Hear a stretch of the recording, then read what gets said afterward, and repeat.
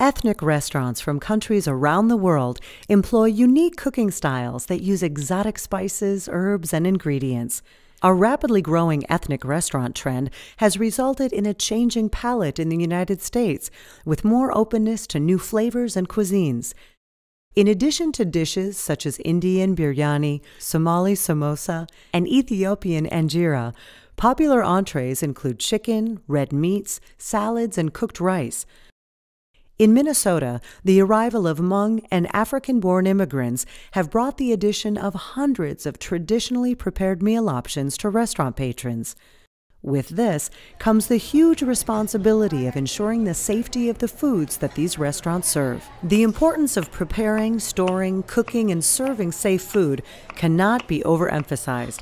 In the U.S. alone, the top 5 pathogens that contribute to foodborne illness have resulted in an estimated 128,000 hospitalizations and 3,000 deaths per year, with an annual estimated economic cost of $77 billion. The highest number of casualties from these foodborne illnesses are infant and preschool children, pregnant women, and the elderly.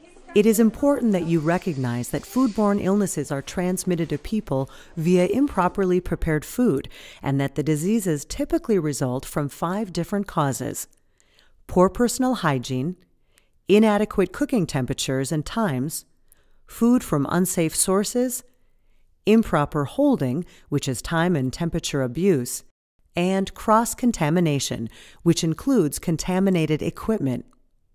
Ignoring the safe handling of food is extremely dangerous and may lead to pest infestation, food waste, business closure, legal action, and loss of business.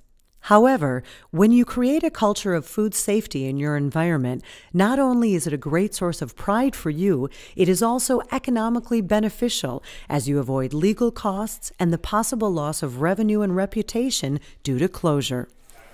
Keep in mind that the most documented cause of foodborne illness is poor personal hygiene, an easily preventable risk. The red meat a customer consumes in your restaurant originates at a farm. All food that comes to your restaurant is inspected during each step of its processing. For example, at the time of slaughter, all meat and poultry are inspected by the USDA. Meat processors are required to have and implement an HACCP plan. There are also food safety laws that guide storage, transportation, and wholesale markets. You are the final step in the food safety process. Food safety starts in the fields. Produce farms are guarded against accidental contaminations originating from farm animals.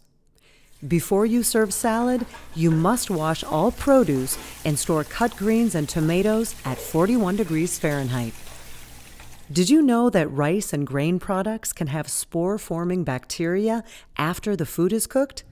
Improper management of temperatures allow toxins to multiply. Remember, after you cook rice, you must keep it at 135 degrees Fahrenheit until it is ready to be served, and then cool it properly. Serving safe food is a source of pride for operators and servers. Tremendous efforts are placed in protecting food from the farm to your establishment. It is your responsibility to maintain food safety and serve your delicious meals with pride.